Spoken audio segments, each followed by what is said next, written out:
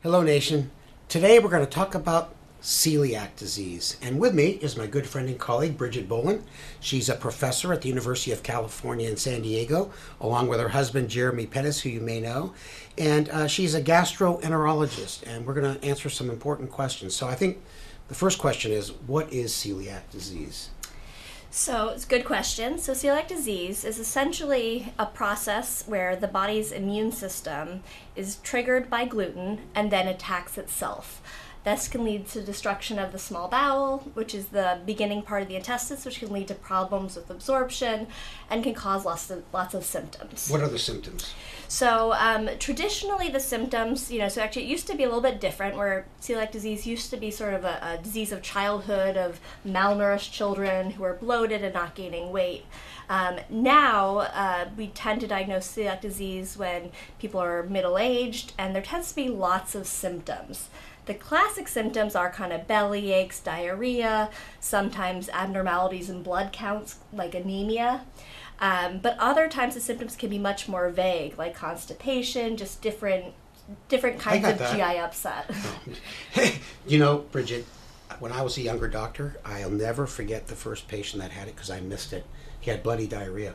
I sent him to a gastroenterologist, Dr. Savides, and I felt like a real dummy because celiac is associated with type 1 diabetes because they're both autoimmune conditions. It is. So it is more likely or more common in people with type 1 diabetes, kind of as you mentioned, there's overlapping sort of genes that put you at risk for both.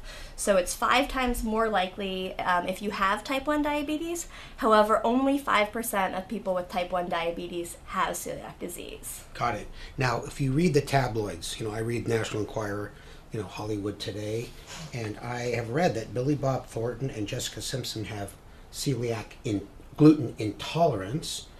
Dr. Phil's wife also has intolerance. Chelsea Clinton has an allergy to gluten, as well as Donald Trump. So what's the difference between all of them? No political content. So gluten sensitivity is really common, talked about a lot in the news now, and essentially it's called kind of gluten sensitivity or intolerance, and this is totally separate from celiac disease, but it can lead to a lot of the same symptoms.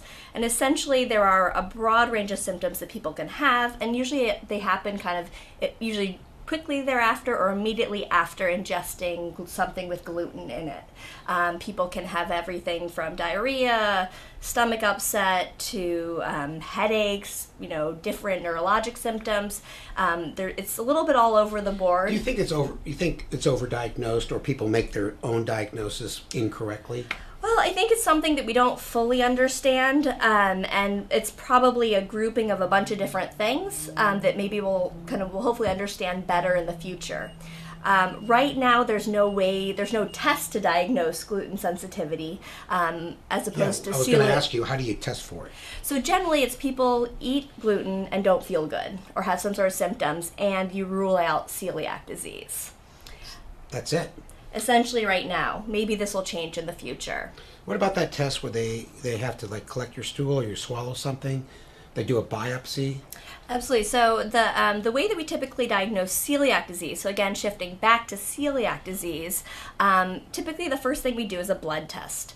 There's a good blood test that looks for an antibody called tissue transglutaminase antibody. It's a pretty good way to screen for celiac disease. Easy for you to say. So it's a blood test.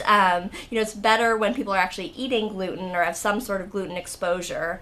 But really the way we typically confirm celiac disease is using doing an upper endoscopy, where a GI doctor like myself or someone else takes a camera at the end of a scope, takes a look in people's intestines and takes a biopsy. And then a pathologist or someone looks at that under the microscope and confirms that it truly is celiac disease. Got it. I can see the big difference between having true celiac disease and this intolerance. Now, what's the best way to treat celiac? So avoid gluten, obviously. Anything else? So that is actually the mainstay of treatment, which is kind of easier said than done. We recommend avoiding gluten, which includes kind of avoiding wheat, rye, and barley. Typically, people do well if they go and see a dietitian, nutritionist, and really kind of learn more about kind of what contains gluten. But that's really the mainstay of treatment right now. There are drugs in development that will help people potentially tolerate some small amounts of gluten, and may help kind of allow people to have some gluten exposure in the future. Yeah, I've noticed, like, you go to Whole Foods, and they have a whole section on it now. Of course, you have to rob a bank to buy this stuff.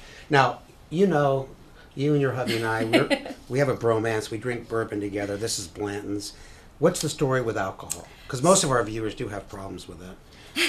So the good news is that hard liquor and wine are fine. They do not contain gluten, even if they were distilled like bourbon from rye. However, most beers contain gluten, so people typically with celiac disease typically have to avoid beer, but there are now some gluten-free beers. And the good news about kind of the rising incidence of different gluten intolerances is that there are many more gluten-free products now. I get it. Even gluten-free pizza dough and things like that. Absolutely. Well, Brigid, thank you so much for educating our viewers, and now I know so much more about celiac and gluten intolerance, and as soon as we stop, which will be right now, I'm going to have a shot of bourbon. So long, nation. Bye.